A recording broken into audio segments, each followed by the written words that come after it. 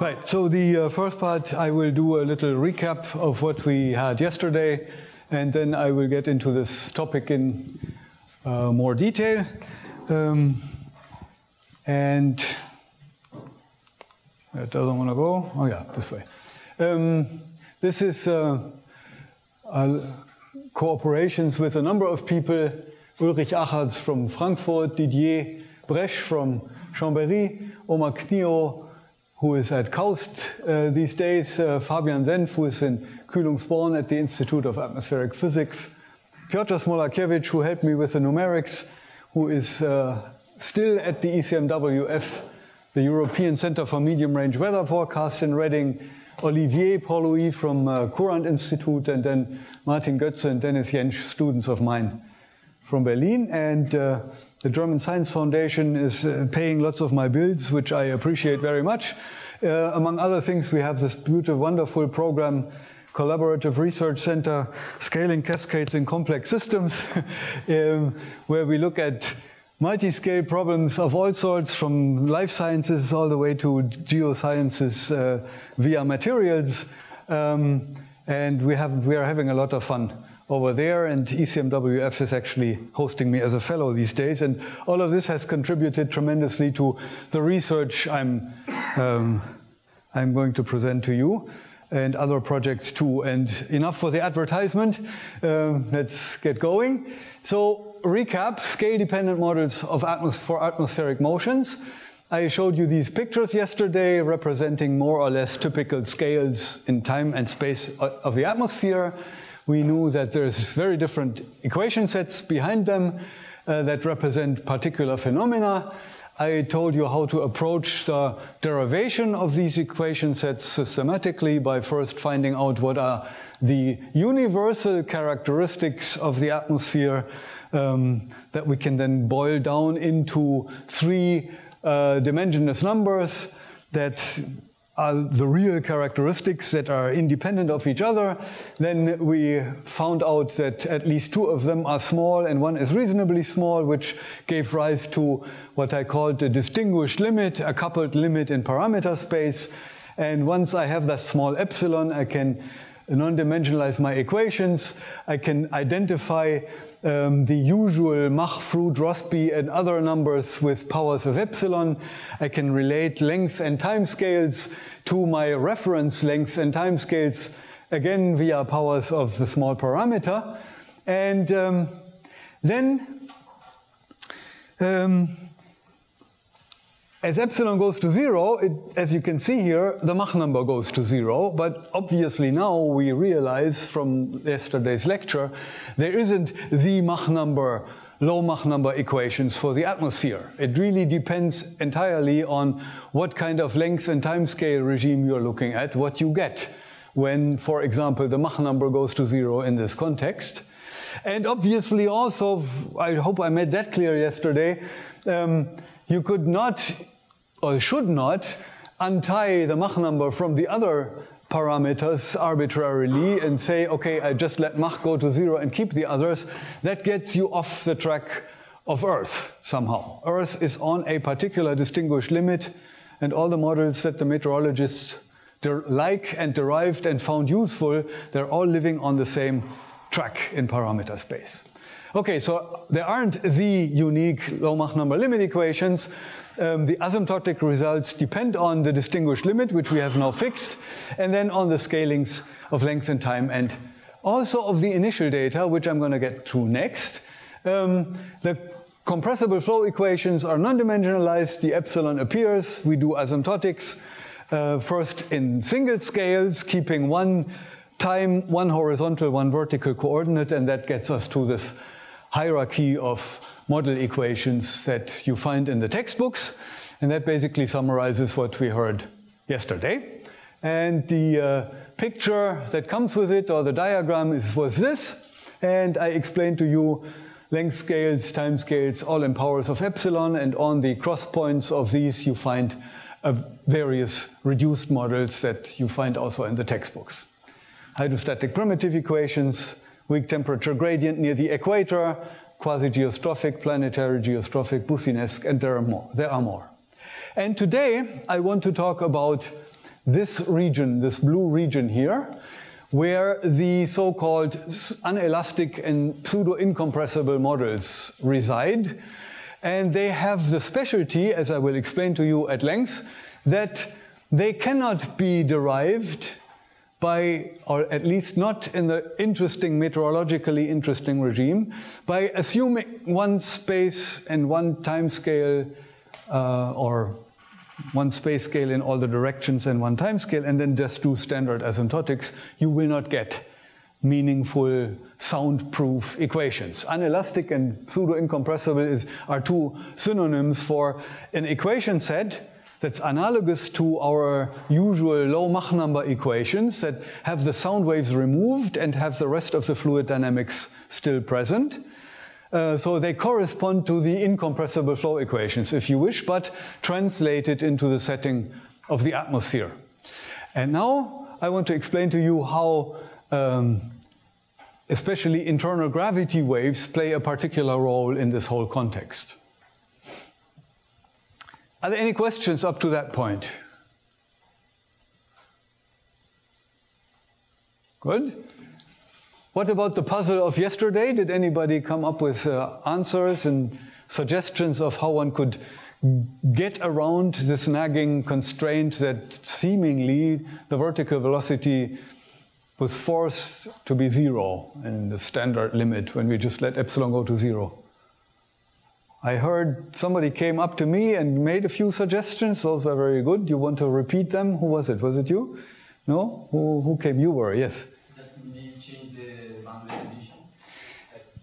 Yes, so one thing that the colleague suggested was if I had thrown at you, I slipped it under your consciousness that I have a rigid top and bottom boundary condition. Of course, the atmosphere doesn't have a rigid top. It is open to the universe. It's reasonable to assume that the troposphere is capped by the tropopause and the layer above, the stratosphere, is more stable. So it's reasonable sometimes to model the troposphere as a rigid lid, but it's not really. So, and if you lift that condition, you can have vertical motions again. That's one possibility. You had another suggestion? Yes, so if you add friction at the boundary, then you get a new length scale into the game, this boundary layer thickness, and inside of that thickness, the constraint is less, the constraints are less constraining, and you actually get, again, vertical velocities. And one aspect that I want to get to is the following, and that's going to play a role in today's lecture.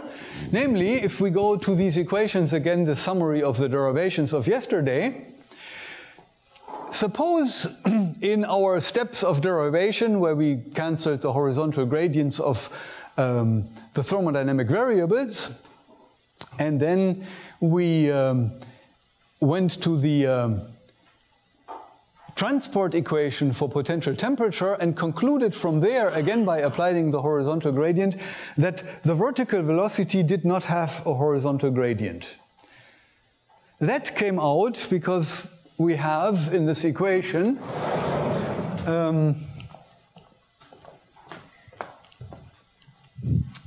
let me repeat what I had here yesterday. So I had theta t plus the horizontal velocity times the horizontal gradient of theta plus w d theta dz is equal to 0. And then I throw the horizontal gradient onto this, and that cancels this guy. And this one is anyway gone already. And then here, from this, then I concluded, since this doesn't have a horizontal gradient, I got horizontal gradient of w times d theta dz is equal to 0, and I said, okay, therefore this has to be 0 too. That, of course, is only true if this guy is non-zero. So if I have a stratification of potential temperature, if I have no stratification of potential temperature, so I have a neutral environment, and if this guy is 0, then the W can do whatever it wants. And that makes the whole of a difference, because in that case, if you set theta actually equal to a constant, this is gone, the W is freed up again, and then you have your requirement number 4 is satisfied, and actually what you then get out of the mass equation is, again with a rigid lid and everything, no change otherwise, you get this divergence constraint, the three-dimensional divergence of density times velocity, where the density has no horizontal gradient, so it's just a function of the vertical. The divergence of this beast is 0. And that is what is called the anelastic constraint. It's analogous to divergence of velocity equal to 0 in the incompressible flow equations and replaces them for the atmosphere. And that's the core assumption in the anelastic model. And of course here you have the horizontal divergence of the horizontal velocity times density plus the ddz of rho times w, and that's a non-trivial statement where w and the horizontal velocity can still do whatever they want.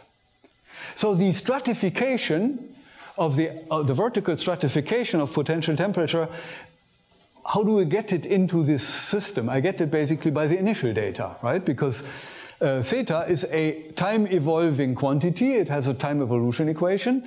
So in order to describe it as part of the solution, I have to give initial data for it.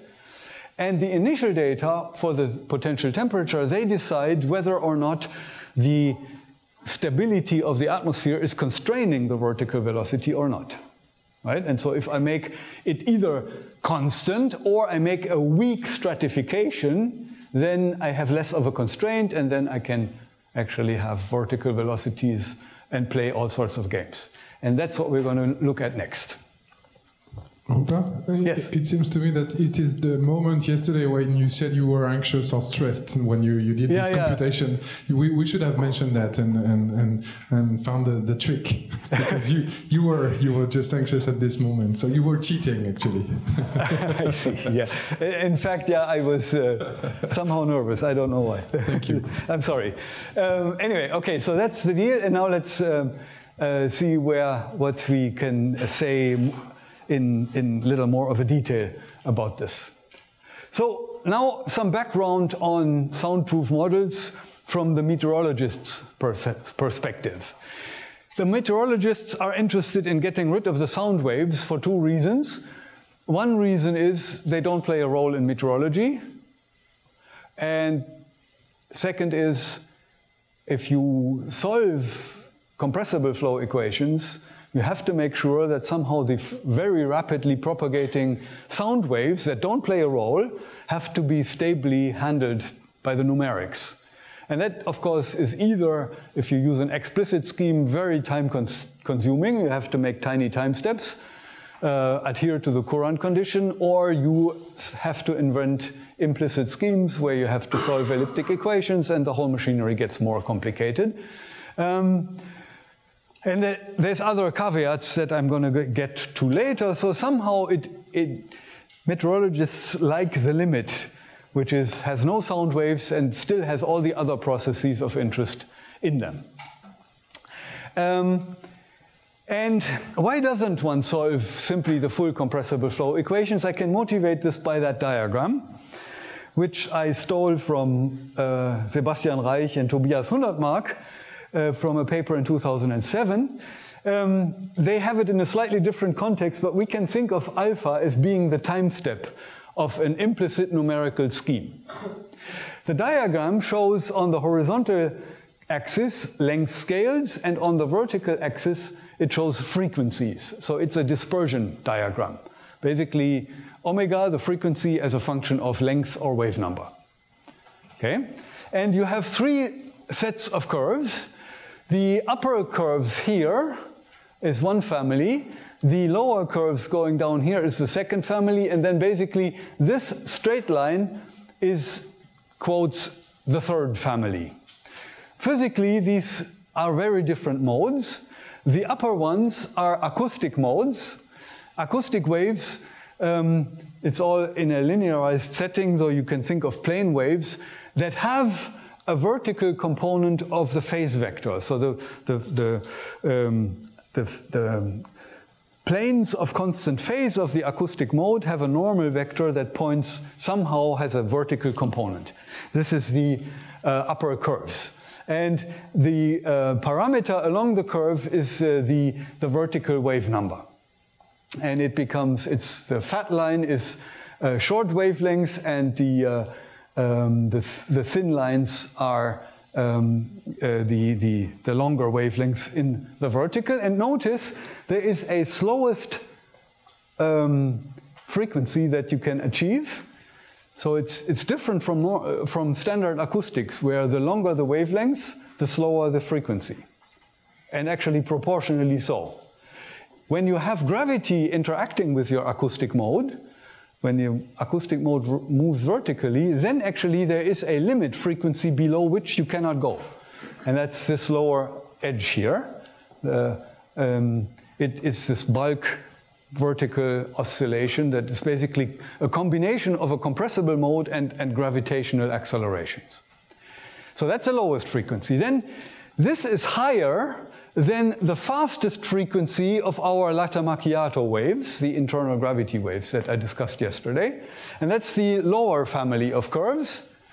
And the straight line here, I mentioned it yesterday, it's the shallow water modes of the atmosphere, or the lamp waves, where basically you assume a barotropic profile of velocity, meaning there is the horizontal velocity is constant in the vertical, and then basically you really have columns of air being pushed together or moved aside, and then that leads to a propagating mode. And in fact, it is a combination of a shallow water gravity-driven wave and an acoustic wave, because both happen at the same time. The compression of the column, he lifts it up, but at the same time, due to the mass piling up, you actually get more of a compression. So this wave is really actually moving at the sound speed in the horizontal direction. And that's why its dispersion diagram is a straight line in this graph. It really is an acoustic mode. So now let's look at what's the effect of integrating this time implicitly with a large time step.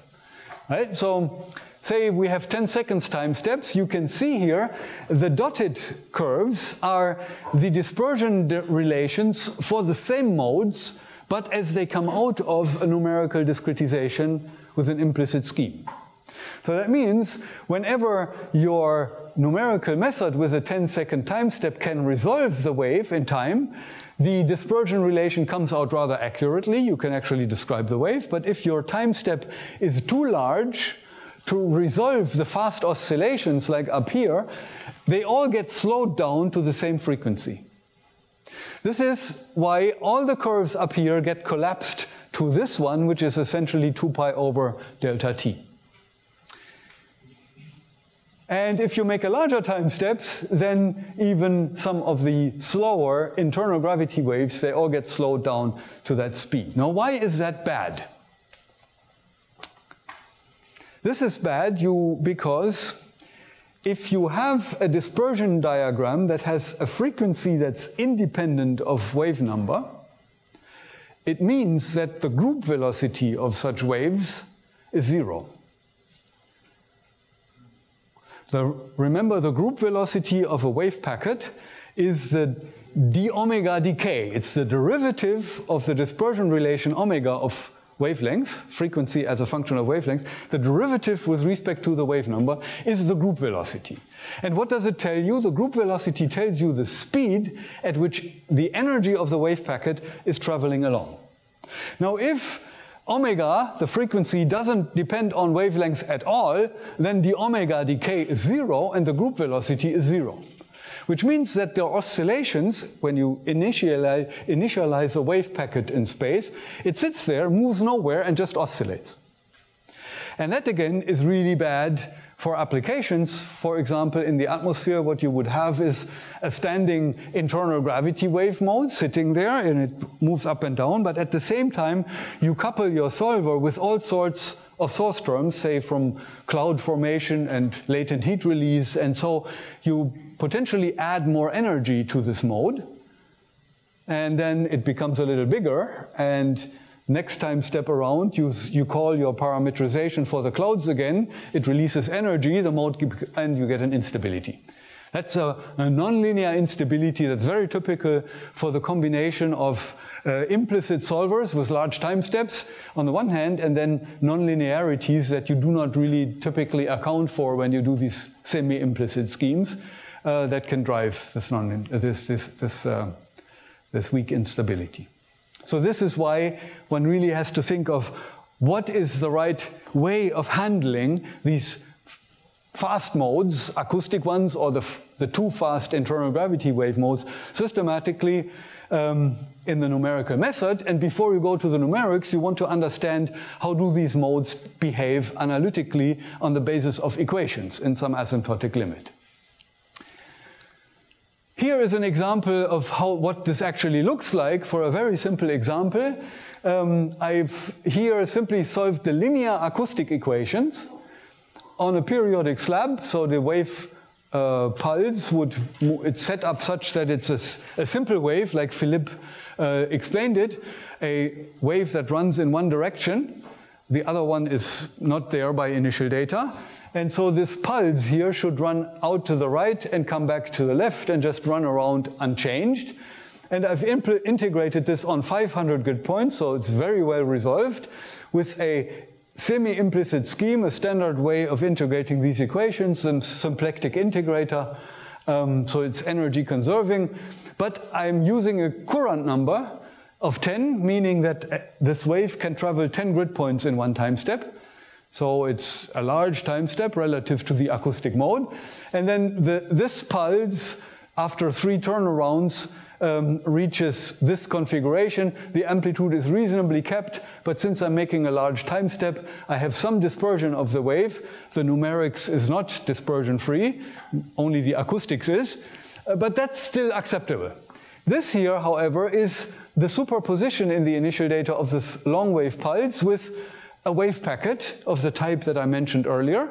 Now the group velocity of this wave packet with CFL number 10 is actually slowed down to practically 0, and you can see this. I don't have a movie here, but this pulse is actually traveling around just like here. It comes back to the other side, while this oscillation basically sits here and is just weakly disturbed. And I'm using a Godunov type method for doing the advection, which means that there's a weak nonlinearity in there so that they just do not develop completely linearly and independent of each other, but there is an interaction of them through limiters and things like that. This is why the wave packet gets distorted.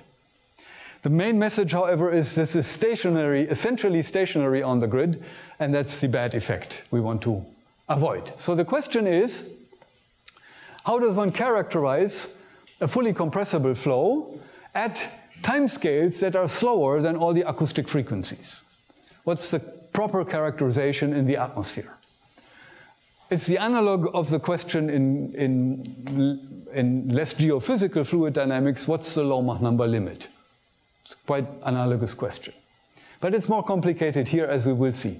And then, what should be the required limiting behavior of a numerical flow solver when it addresses a flow that doesn't have acoustics in it, so that only has timescales in it that are subacoustic? And we want to get an answer of that question analytically by first looking at the equations and not talking about numerics. And of course, as we know, the answers depend on scaling regimes. And now let's go to the next slide where scaling regimes are being discussed just slightly. You have to know that the atmosphere, the lower 60-something kilometers of the atmosphere consist of basically 2 layers. The troposphere, which is where all the weather takes place, and that's about 10 kilometers in height in the middle latitudes, and it's 15 kilometers in the tropics. And here, the potential temperature is rather weakly stratified, which means that we are in a regime more akin to this, where vertical motions can actually happen. There's not too much of a constraint. There is gravity waves taking place, as we will see. And then in the stratosphere, the stratification is considerably stronger. And there, in fact, there's also not hardly any water around. It's too cold up there, so the saturation water vapor content is very low. So basically the stratosphere has no water, and that's why there the whole situation is a lot more calm. Everything is much more large scale, except for gravity waves that make it out of the gravity wave packets that make it out of the stratosphere and troposphere and break up here, but that's a topic for later. So we will be focusing on the troposphere, and we're interested in this regime where things like cloud formation, etc., can happen. And we want to address the asymptotics of this flow regime, and in particular related to the well-known models of atmospheric physicists, namely the anelastic and the pseudo-incompressible models. So what are they in the first place? Here's the summary. So I've written down here again the compressible flow equations, leaving Coriolis out of the game because we are on small scales, it doesn't play a role, at least not an important one, so that we have mass conservation, horizontal momentum balance, we have vertical momentum balance, and we have this transport equation for the potential temperature. Think of capital P to be density times theta, potential temperature. Then you can combine these two equations basically to get the advection equation that I wrote down over there. So this is just a rewrite in conservation form of the transport equation for entropy. Now, in the literature in the 80s, Lipps and Hemmler, and earlier even Ogura and Phillips, I get to them, there is a suggestion that says, that was the guys wanting to get rid of the acoustics, right? So they said, we know that the density in the atmosphere is basically stratified vertically. And perturbations of density away from the background stratification are really tiny. So therefore, it should be a good approximation to say that the density doesn't change much in time. So why don't I drop this term, d rho dt? Having in mind, of course, that if you have that guy dropped, you get a constraint on the velocity divergence, and that should eliminate the sound waves. And then when you do that, and you tweak the gravity term together with the pressure gradient term a little, I don't have time for the details, you can actually get a meaningful model that has no sound waves. It still has gravity waves and advection in it, the important processes you want to keep, and it also has a quadratic energy conservation principle. That's what you would want as a meteorologist in order to be able to do long-term simulations without having the energy blow up on you. Then Dale Duran came later on in the late 80s and suggested an alternative. He said, it really isn't the density that's almost constant, because we need density fluctuations for buoyancy effects, as in convection or in gravity waves. So the density isn't really that constant. What's constant, almost constant in time, is the pressure. And since the rho theta is essentially a function of the pressure, it so happens that that is what the equation of state of an ideal gas tells us, we can drop the dp/dt here, and we get a different divergence constraint. And that's what he suggested to use. And these models then were side by side in the literature, and there was many people trying out, running models, comparing solutions, debating back and forth, and there was no decision of what would be the better one of the two. And they're obviously not equivalent as soon as theta is not a constant, which it isn't. The troposphere has a stratification. It's not very strong, but it's present, and it's important for the gravity waves. Okay, so then at the time, that was around end of the 2000 years, 2008 to 10, together with a couple of colleagues, we started asking, so what is the parameter range and the range of length and time scales where these models would be asymptotically valid in some meaningful sense? That's what we wanted to get at. And it's not a trivial question for the following reason. Now we do the formal asymptotic discussion. For the following reason, when I now call epsilon the Mach number in the rest of the slides, it's a different power, but for the discussion it should be okay, you realize the following. So essentially the equations that I've shown you, the compressible flow equations, when the Coriolis term is not there, they host obviously advection by the flow velocity, then sound waves, clear, and internal gravity waves. And when you then look at the characteristic timescales or frequencies that come with these three processes, you can easily see that uref over h scale is my characteristic 1 over time scale of advection. Then the sound speed, I've taken here the shallow water sound speed or the isothermal sound speed, divided by the scale height, that's the characteristic frequency of sound waves. And then the internal waves have a maximum frequency that's called the Brund-Weisela frequency for the inventors of this, or buoyancy frequency, typically called N. And that has to do with the stratification of potential temperature. And if you do just quickly the dimensional analysis, g is an acceleration, so it's meter per second squared. The theta dimension cancels, and then we divide by length by taking the derivative, so it's 1 over second squared. So square root of this is actually a frequency. And this is, in fact, let me go quickly back to here, it's that frequency. The top maximum frequency you can see with all the internal gravity modes. That's n, right? It's a characteristic of the troposphere.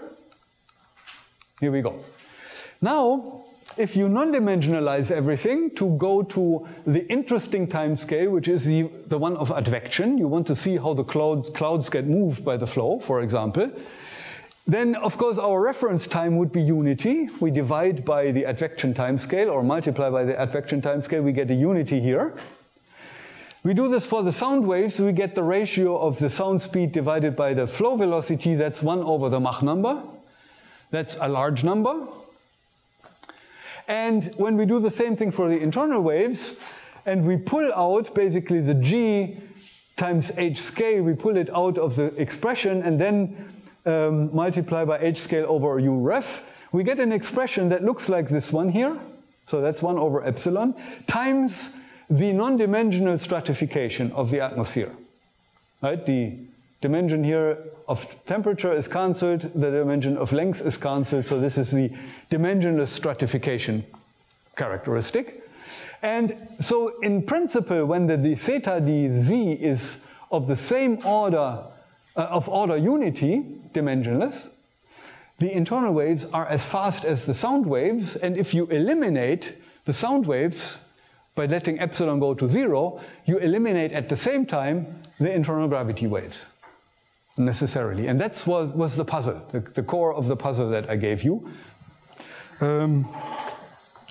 So, right, that was the puzzle I gave you. When the stratification is order 1, basically you cannot have sound waves and you also cannot have internal gravity waves.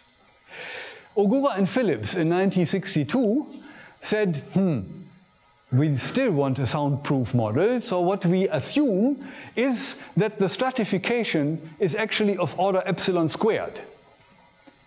Make a very weak stratification, then obviously the epsilon moves out of the square root, it kills the sky, and this becomes order 1, and then these guys are slow, and this is fast, and you can do standard asymptotics, like the low Mach number limit. And what you get is, so you say theta, the background stratification is just an epsilon squared perturbation away from unity, then the dimensional stratification is order epsilon squared, you cancel the 1 over epsilon here, these guys are slow, this is fast, and you actually end up with the anelastic equations. Problem was that when you assume epsilon squared stratification and you look at what the values are, epsilon is the Mach number, right? So it's 10 meters per second divided by 300 meters per second. It's 1 over 30. Epsilon squared is 1 over 1000. And if you therefore take a stratification strength of 1 over 1000, the change of potential temperature across the troposphere can only be less than a Kelvin. But reality has it that it's about 30 to 40 Kelvin. So the stratification allowed by Ogura-Phillips's ansatz that was analytically appealing, but meteorologically speaking, it was not very appealing. It was just too weak a stratification, you couldn't do anything with it. So it was dismissed and people argued we cannot use this. And this is when Lipps and Hemmler came and introduced a kind of magic, you know, with the cups when you move them on the table and afterwards you are asked where's the coin under the cups. You never know where it is, right? So if you read their paper, they formally have a derivation, but there is a gap that is very difficult to find in the derivation, and I'm going to explain it to you. So they said, we can do it for stronger stratification, but the derivation wasn't good, wasn't sound. So what we decided to do at the time was to say, okay, we want to get rid of the sound, we want to keep internal waves and advection, but we want a stronger stratification. How strong can we make it to still have a good comparison between the remaining model that we get without the sound and the full compressible equations? How strong a stratification can we allow for? So we say, let's take a stratification that's weak, but not mu equals 2 is not allowed, so mu is less than 2, but it should be larger than 1 so that the stratification is still weak.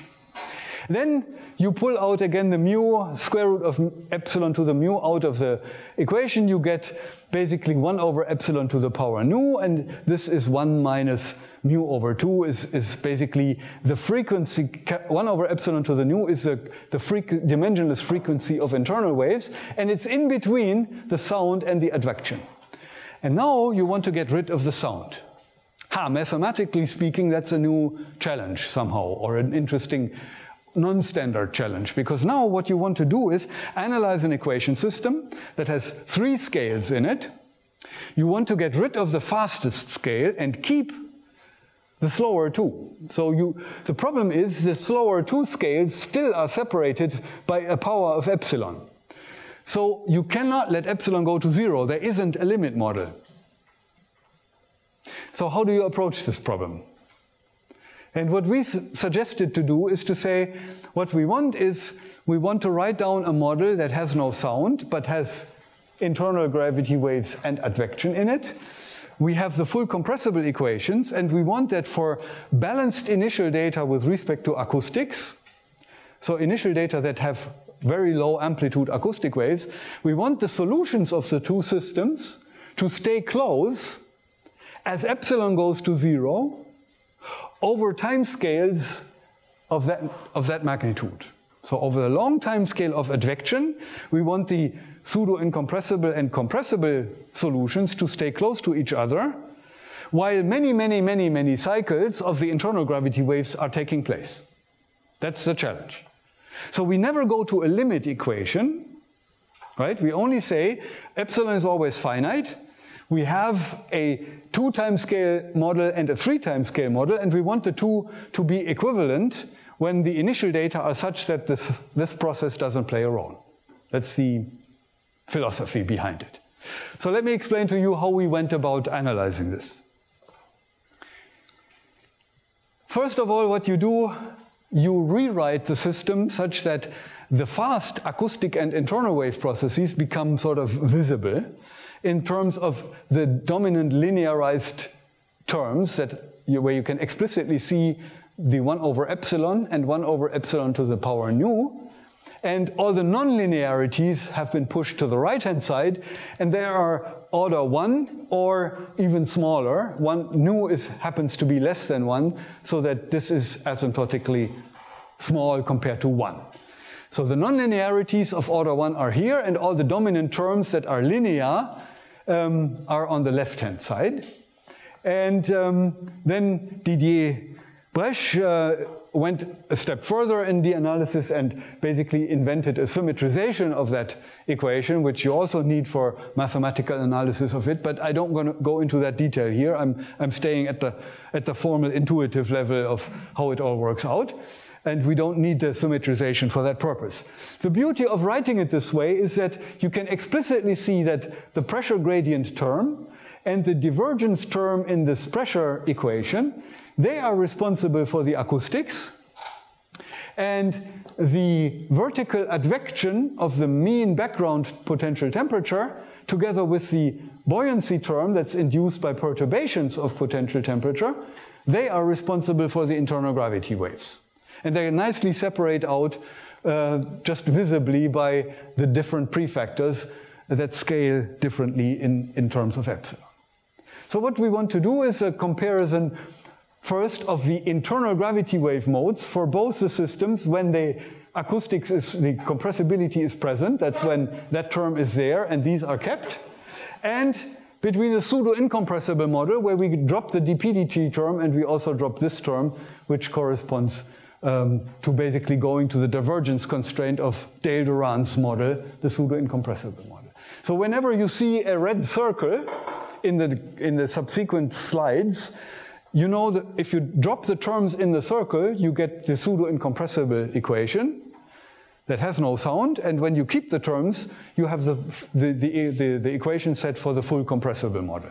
So you can immediately in your mind compare between the two. It's very transparent. Okay, so we want to do that. Then what one would have to do is in trying to pinpoint the mathematical analysis all the way to the end is you would have to first compare the internal gravity wave modes. Then you would have to say something about how acoustic modes induced by these terms and internal waves induced by those terms can possibly interact once you stick them into the nonlinear terms. That's the typical question of resonance of linear modes. That can happen. Look, when you say you Fourier decompose the solution in time and in the horizontal, say, and then you insert linear solutions to this fast part into the nonlinear terms, of course, by the stick Fourier modes into a product, you generate new modes. And then, depending on whether it can happen that the wavelengths add up to a new wavelength of another mode, and the frequencies add up to the same frequency of the other mode, then you have a resonant excitation of the linear mode that's sitting here, and you have to exclude that. If you have a resonance, you don't have to, but you would like to exclude it. If you can exclude resonances, then life is a lot easier, mathematically speaking. If you have resonances, you have to do a special analysis to control what happens with the resonant modes when they interact. So this is a question we have to ask. So can acoustic modes and internal waves interact with each other? And then if you happen to find out they cannot, and we did find they cannot, then you have to control the nonlinearities here for all the data that are non-acoustic, and that's sort of the coarse-grained steps of the analysis that one would want to pursue. So the first thing to do is look at the internal gravity wave modes for the fast linear system, and in order to make notation a little less heavy and get rid of most of the epsilons here, we do a rescaling of time, basically including the epsilon to the power nu in a new time variable, so that goes away. And then we rescale the pressure, which has the epsilon power here, to basically a different variable, we call it pi star, and then the epsilon goes away here as well, and the only place where we have an epsilon left will be here on this transparency. So this makes it, this is the equivalent linear system, just with different variables. But it makes it very clear where the acoustics is located, namely at that point. Okay, now you focus on the problem that's really the nagging one in this case. The theta hat was the background stratification of potential temperature, so is theta bar, which is 1 plus epsilon to the power mu times something. And the pi bar here is the background pressure distribution. And they are all depending non-trivially on the vertical coordinate. So this is a non-constant coefficient linear system. And for non-constant coefficient systems, when the coefficients are general functions, they are smooth, but we don't know much about them. They can be more or less arbitrary. It's very difficult to do the control of even Sobolev norms of the solutions. So that's a challenge to go after. And we are less ambitious in the first place. We just want to find out, suppose we compare internal gravity wave solutions for the full system and for the system without this term. Do they look similar? Under what conditions do they look similar? Conditions on the power mu here in the compressible term. Well, what we do is we decompose the solution in vertical eigenmodes. So we say solution ansatz is horizontal traveling waves multiplied by a combination of vertical structure functions for potential temperature, horizontal velocity, vertical velocity, and pressure. And the goal is to find the frequency omega, which is an eigenvalue of the problem, and an equation for the vertical structure functions, so that we can actually do a spectral expansion of the linear, fast linear solutions.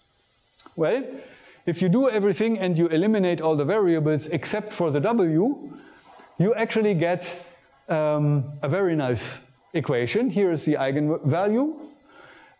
It's obviously a linear equation in the vertical velocity term. And it has two derivatives in the first term here, and it has no derivatives here. And if you drop the epsilon to the power mu, you find out it's a regular Sturm-Liouville problem for the eigenvalues. The equation is called the Taylor-Goldstein equation in meteorology, and in the pseudo-incompressible case with the red circle term dropped, it's a regular Sturm-Liouville problem. Everything is known about it, and so we know we have a nice orthogonal set, normalizable orthogonal set of eigenfunctions, vertical structure functions for W. We have a corresponding set of double eigenvalues, plus minus a certain value of the frequency are the eigenvalues, and they are all nicely separated, and they increase, the 1 over omega squared increases with the mode number squared. So if I or k is the mode number of the eigenvalue, then 1 over omega squared increases like k squared, or omega decreases like 1 over k. So the frequencies become slower and slower when the mode number becomes bigger. So all of this is known, this is nice. And now the question is, what happens if you keep the term? Obviously, when the term is not there, all the omegas we get, they don't depend on epsilon, so that they're all order 1 terms in the limit as epsilon goes to 0. Suppose we assume order 1 here for omega in the compressible case, but we basically want to find eigenvalues that are close to the ones when that term is not present. So we basically try to see whether there is compressible modes that are small perturbations of the ones we found for the incompressible, pseudo-incompressible one. When you do that, so omega lambda squared over c squared is order 1, you actually find that this is a nonlinear version of a Sturm-Liouville problem. And the theorems about the regularity of Sturm-Liouville problems as in their dependence on the coefficient functions, there's a couple of theorems about that, they tell you that if you slightly perturb the coefficient functions, you actually get slight perturbations of the frequencies and the eigenmodes. And that can be used in an iteration argument to prove rigorously that the eigenvalues for the compressible system are close to those for the pseudo-incompressible system by no more than epsilon to the power mu. That's nice. And the same is true for the eigenfunctions, the vertical structure functions. So the conclusion is the pseudo-incompressible and the compressible eigenmodes and eigenvalues are close by order epsilon to the power mu. So they are actually similar, and they become more similar when epsilon goes to 0. But there's a slight problem left. we know that the frequencies also differ by epsilon to the power mu. Now remember, we wanted to follow the solutions over the slowest timescale in the problem, over advective timescales, which means that the internal wave modes would make 1 over epsilon to the power nu oscillations, many, asymptotically many oscillations. And we want the solution at the end, after the advective time, to still be phase accurate. Right? So if the eigenfrequency is slightly different, then cumulatively over many oscillations, the phases would differ from each other. But we want to insist that even after the long time of advection, the phase accuracy is still given asymptotically. And that actually puts a constraint on mu, on the power that we have assumed for the stratification strength. And what we get magically is 2/3. So mu has to be bigger than 2/3, and then we are fine. So that's far away from 2, which was the Augura and Phillips bad case. It's much nicer, and in fact, if you take the stratification strength that comes with this limit value of epsilon to the power 2/3, then in dimensional terms, the stratification across the troposphere can be of the order of 40 Kelvin, which is what you observe. So somehow we at least can say the pseudo-incompressible model produces solutions for the internal waves that are close over advective timescales to the compressible ones if the stratification strength is at least as weak as epsilon to the Mach number to the power 2/3 or weaker. So that's a first corroboration on the basis of formal arguments that in fact the pseudo-incompressible model makes sense, both mathematically speaking as well as physically, meteorologically speaking, and it gets us rid of this Augura-Phillips criticism. By the way, I've shown the argument here for the pseudo-incompressible model. You can do the same thing for the dropping of the density time derivative, and it so happens that in this regime both models they have the same order of magnitude of the error. They just make the error in different equations. So basically, anelastic and pseudo-incompressible, there is no debate. They are equally good in this design regime of models. And here is an interesting little twist on practicalities. We solved by using Vierlet-Ledoux MATLAB solver, Sturm-Liouville solver, Matzlis, which is a marvelous little open source program to actually solve the Sturm-Liouville problem. And we compared the anelastic pseudo-incompressible and the compressible eigenmode here for a particular set of length scales and horizontal wave numbers. And it turns out that the errors we get are much smaller than epsilon to the power mu, formally speaking. So epsilon is 1/10. Epsilon to the power 2/3 is then something like 1/8 or so. And this is the difference between those guys is 10 to the minus 3. So the internal waves come out astoundingly accurately against the coarse-grained expectation. And the reason behind that is that the upper estimate for the frequency that we took, the n, or that you get formally from the asymptotics, is an overestimation of the real frequencies whenever the vertical wave number is relatively large. So the waves actually move a lot slower than n in practice, and that makes the motion be much farther away from any acoustic frequency than you would have it with the maximum frequency of n. And that's why in fact, the approximation is much better than one would expect on formal grounds in this case.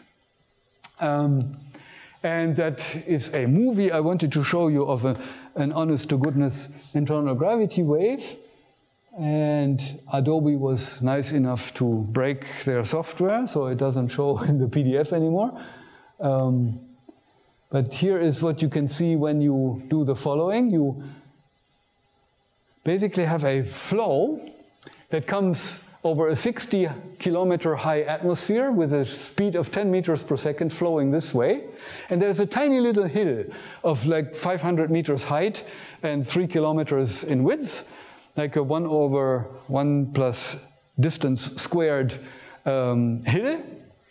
And it's in a stratified atmosphere. The contour lines here are contours of constant potential temperature. So you see the stratification explicitly.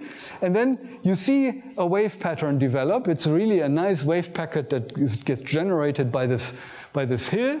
And it moves vertically. And after a while, you can see that the contours of potential temperature actually become vertical. And shortly after, it's like breaking waves on the beach that we saw in Philippe's talk. Basically, you have a buoyancy unstable situation, and then the waves break. That, in fact, is an extremely important process that happens in the atmosphere all the time. Now, orographic perturbations create some innocuous, very small amplitude internal waves near the ground. The internal waves are energy preserving, however, so that the wave packet takes the energy and propagates it up here. Now, the energy is density times velocity squared over 2, that's the kinetic energy, plus density times the potential temperature perturbation, that's the potential energy, and the sum of the two is constant. Both are multiplied by the density. The density drops from here to 60 kilometer height by a factor of 1/90 or something. So basically, there is an amplification in velocity squared and potential temperature perturbation of a factor of 90. So that means as the wave travels upwards, it keeps its energy, but since the density is going down, the energy goes into large velocities and large excursions, and that's why ultimately all these waves break high up in the stratosphere. When they break, they deposit energy and in particular momentum up there, and that's what drives the stratosphere. They induce a mean flow in the stratosphere that really is responsible for lots of effects in climate. They push air systematically to the poles, and there it comes down again, and things like that. So it's really this wave breaking process that's extremely important and needs to be is a whole own research field with a lot of intensity in meteorology. And in this context, these models that we're talking about here, the pseudo-incompressible and anelastic models, are used a lot because they are robust. They don't have to worry about interacting of this process here with sound waves, etc., on a numerical basis. Yeah, that was just that. And going back to here, let me see where I stand. Yeah, that's another simulation that shows a comparison of this breaking wave process after a certain time. And there's 3 numerical integrations. The pseudo-incompressible is up here. The compressible solution with the same time step as the pseudo-incompressible one, so it's the Courant number for advection is order 1. It's an implicit method, semi-implicit method, so it can do large time step. And then here is the same situation with a compressible solver, but with small time steps, so even the acoustics would be resolved. But you can see, don't see any difference. The models actually produce rather the same results for all practical purposes in this setting.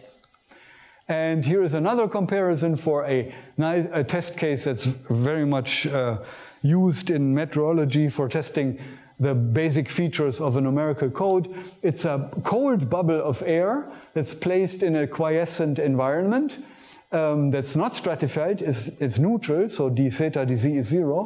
Then the cold bubble gets basically pushed down by gravity. It squashes near the ground. It creates a density current that runs horizontally.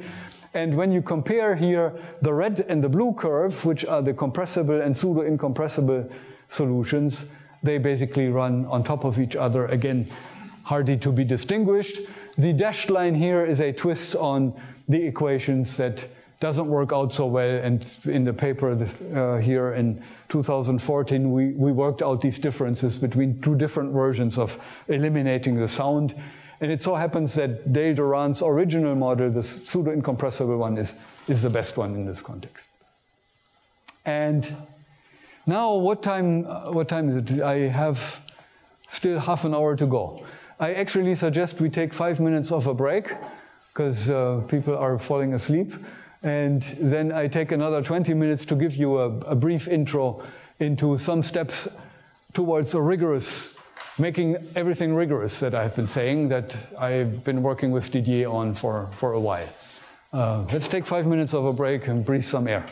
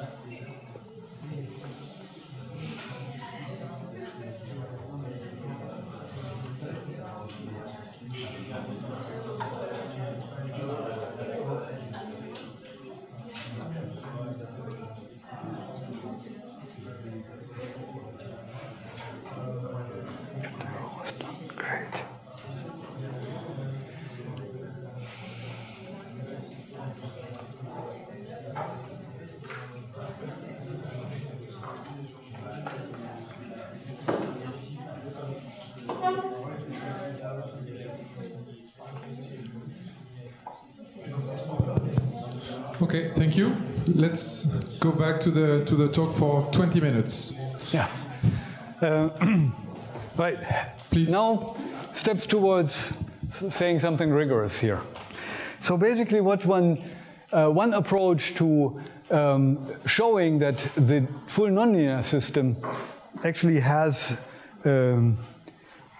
solutions that you can control in some Sobolev space is to go as follows, to proceed as follows. You first try to just look at the linear system and prove that solutions, if they start in a certain Sobolev space with smooth enough functions, the solutions stay in that space. And then typically what you would like to have is the smoother the initial solutions, they stay all the smoother, and then if you can go high enough with the index of the Sobolev space, then you can hope that if you start a Picard iteration, an iteration scheme where you first take a linear solution, then use that linear solution in part of the nonlinear terms here, and create a new linear system that consists of the fast part and the linearized nonlinear part, that system is again nicely behaved, provided the product of two of these Sobolev space members doesn't get you out of a controlled, for example, continuous set of continuous functions.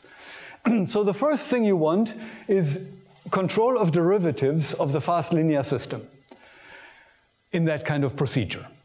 And that's the first big obstacle in the setting that we are in, because if the coefficients in your linear PDE system are not constant, then one doesn't have a general procedure of proving Sobolev regularity for the linear system. That's a very big challenge.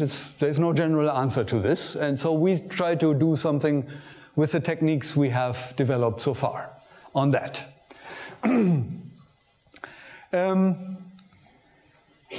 It's actually easy to show that this fast linear system, when you drop these terms, keeps a certain quadratic energy constant. So it's a weighted sum of the square of the velocities and the square of the perturbation potential temperature.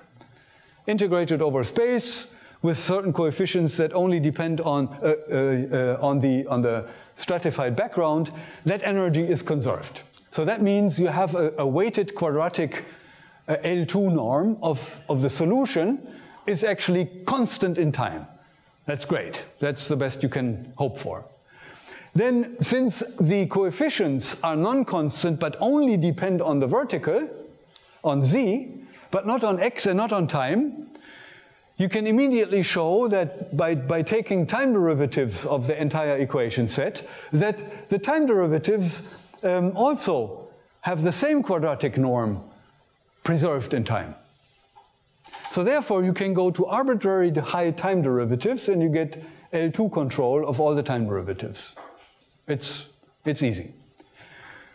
And for the horizontal derivatives, the same holds, because the horizontal derivatives do not act on the coefficients. So therefore, if you throw a horizontal derivative on this, you basically get the same equation set, but for the horizontal derivatives of the solution.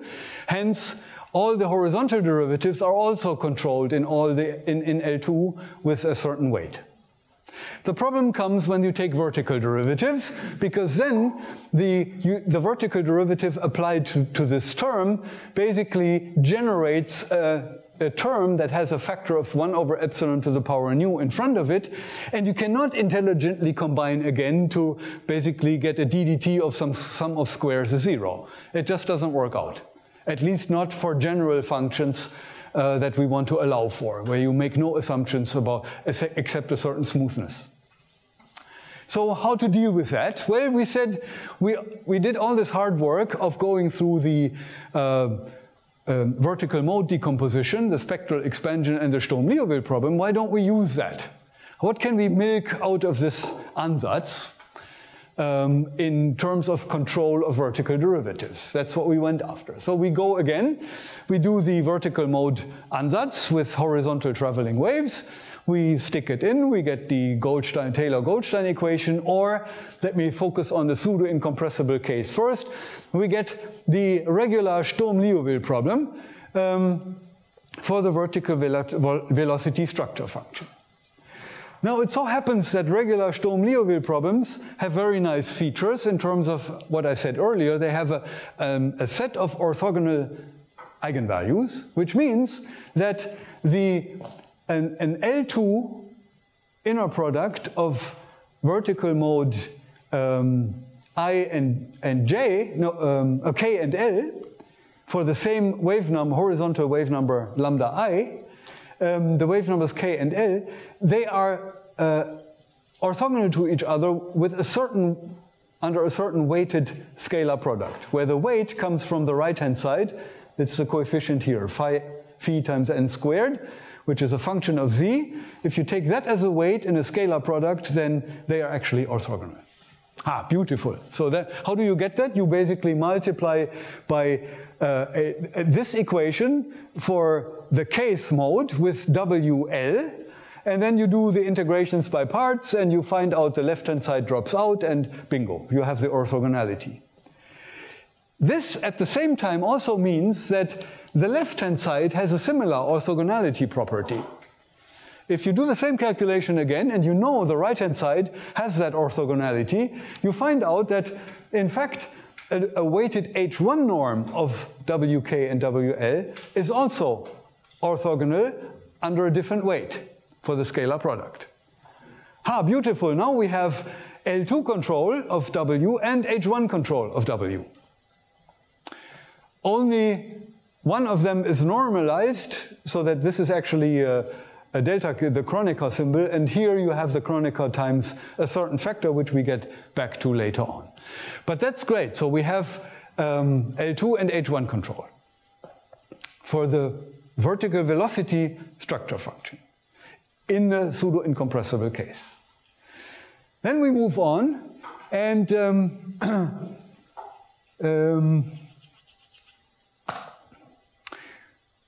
this was the orthogonality property, which we now want to use in controlling the L2 norm of the full solution. So the full solution is an expansion in terms of eigenfunctions, as I said before, with certain coefficients Wik, which are the amplitudes of each of the eigenmodes in the initial data. You stick it into your weighted L2 norm, under which the eigenfunctions are orthogonal. You do the calculations. Orthogonality drops the double sum, collapses to a single sum, and then basically you get that the sum of the Wik squared, the amplitude squared, is a constant, and so therefore that's analogous to the energy conservation that I mentioned earlier. Beautiful. We do the same trick now with the H2 scalar product, H1 scalar product. So we take a gradient of W multiplied with the self with the other weight. And here we know that the H1 type of product of the vertical modes is orthogonal. You do that magic again and you come out. This is also constant. So in fact, not only are the structure functions themselves orthogonal, you actually get control of complete control of the L2 and H1 norms of the vertical velocity full solution period in the pseudo-incompressible case. Great. Next, you can actually push this by using the Sturm-Liouville equation again and again. You can push this to higher derivatives by simply saying I can replace W, the second derivative of W, now through the Sturm-Liouville equation by the first derivative and W itself.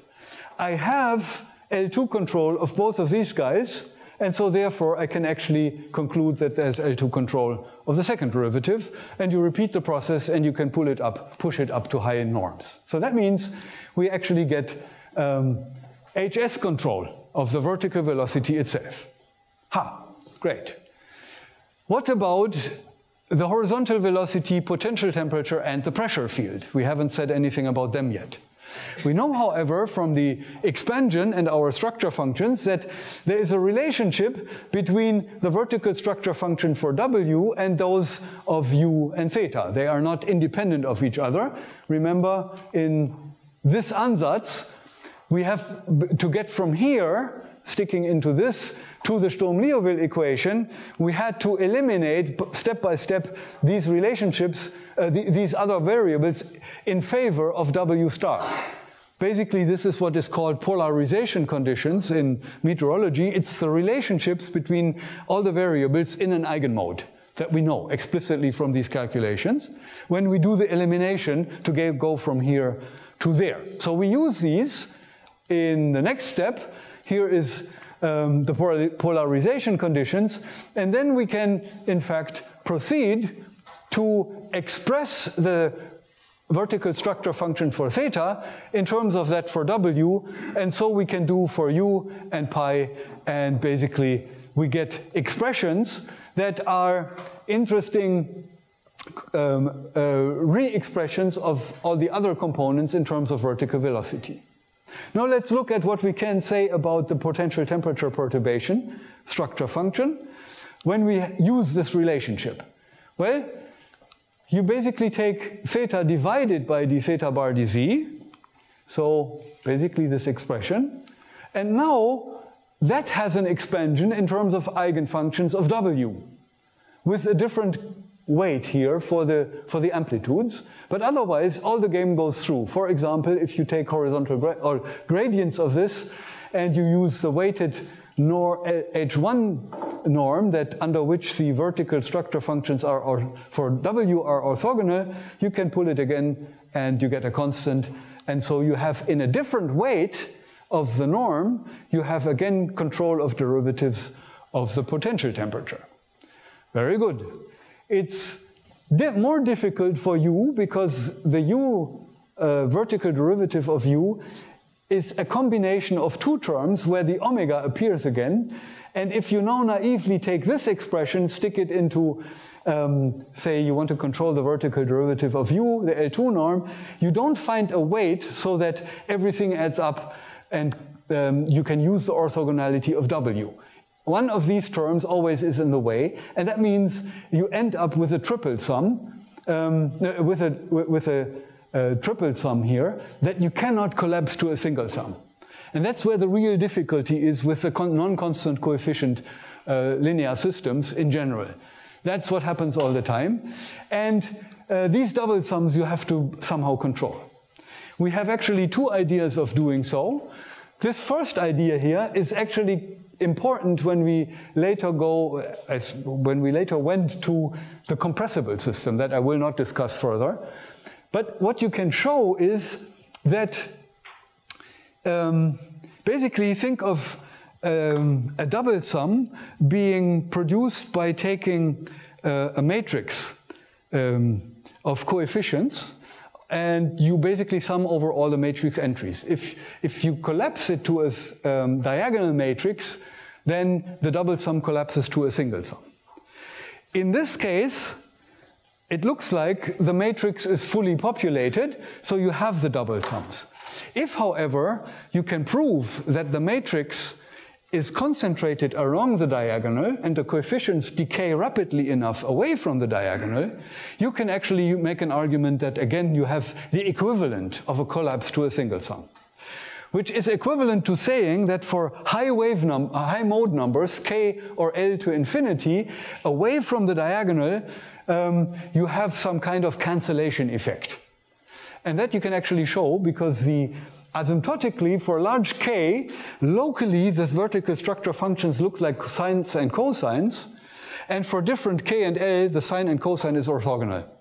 And you can use that in a WKB type asymptotic argument to show that in fact away from the diagonal the coefficients decay rapidly enough, you get a collapse and you go through. That argument is actually very important and cannot be replaced by what I show next in the compressible case. Here, however, we have an even easier approach. Basically, du star dz is a sum of two terms, and we simply call this guy du star 1 dz and this guy du star 2 dz, and we control these u1 and u2 separately in different weighted norms. But since basically the weighted norms, when the weights are all order 1 functions that don't go to 0 somewhere, they are equivalent, you get control of du star dz itself because you control them separately in different L2 norms with order 1 weights everywhere. So that actually gets us control of all the vertical derivatives of all the structure functions very nicely. And this gives us, in the end, HS control for the full pseudo-incompressible fast system, and that's how far I wanted to drive this. I promised 20 minutes and I managed. What we have been able to show also is that if you look at the compressible system and only the internal waves, you can again show HS control. But unfortunately, the compressible system also has acoustic eigenmodes, which you get if you take let me go quickly. No, further. Here, if you go here and you do not assume that this coefficient here, or this term, omega squared lambda squared over c squared is order 1, which is reasonable when you look at the internal waves. But now you let this be large, of order 1 over epsilon to the power mu. Then you find another set of eigenvalues, and that's the acoustic ones. And now you have two sets of eigenmodes around, and you have to prove that they cannot resonantly interact through the nonlinear terms that I discussed here. So if you do the Picard iteration, you stick both the acoustic and the internal wave modes into the nonlinear terms, you have to prove they cannot resonate. And it so happens that they cannot. The lowest frequency of the acoustics and the fastest frequency of the internal waves, they separate asymptotically as epsilon goes to 0. And that means they cannot resonate with each other. So that's another result we have. And I'm almost at the end here. So we can rule out resonances between the acoustics and the internal waves. We have control of derivatives for the compressible and the pseudo-incompressible system. The other stuff is for the next SEMROCs that I'm lecturing on. So we are on our way. We have been doing so for a while, but we made big progress when I had the favor of visiting Didier for a month last year. That was very nice, and I motorcycled all the way in the Savoy, and I'm very happy about this cooperation. And with that, I'm done for today. Thank you.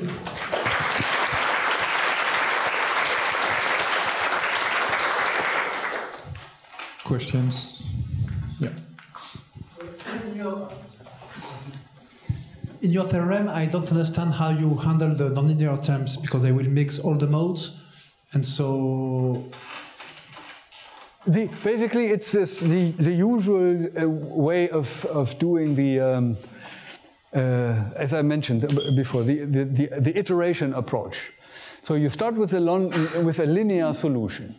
Yes, but it's quasi-linear terms, so you cannot really treat them as a you need at some point some energy estimate, so you need some so you need to have some vanishing between your coefficients in the stomioval expansion. You need some there is a mixing of modes, so you need some other condition on the coefficients, decaying coefficient. So you cannot really. It's not like a similar term where you would have f of u. It's you have some derivatives. So how I don't see how you can handle them just with a linear estimate on the. No, this is only a first part, but the procedure works as follows. If you have high enough Sobolev control for the linear solutions, and you can then show that if you take any of the linear solutions as a coefficient of the quadratic term, and you look at the remaining linear system, that again, you of course have to pull the crank again and show HS control for that. And if you then can rule out resonances, then basically you're done, as far as I understand this. Yes, sure.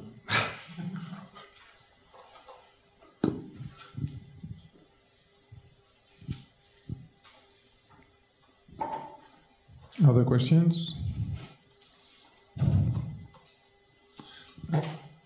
I have one. So when you use this stomioval to have this HS estimate for the W's, so the scalar products are not. The first one is the Kronecker. Okay, you have one, and then you have a constant. Yes. And how does this evolve if you increase with S? Oh yeah. Don't you have to control that in order to be sure? Let me show you that. That's true, and it's all a matter of the initial data.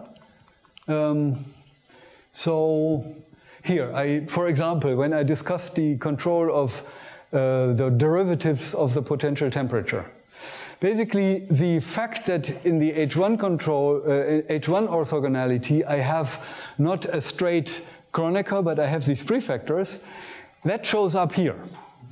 And the higher the derivatives go, the more powers of the eigenfrequencies you get, the higher powers you get in the denominator. And as I mentioned earlier, omega k goes to 0, like 1 over k. So this, for large k, blows up on you. So if you want control up to a certain level of derivatives, you get a constraint on the initial data, meaning on the coefficients w1k. So you have to require the initial data to be still sum up to something, and under this sum to sum up to a finite value, so they have to decay more rapidly than omega to the fourth in this case, or omega to the x in this case. But that simply means you have to start with smoother initial data in order to stay in that Sobolev space. Okay, thank you. Other questions? Okay, thanks again.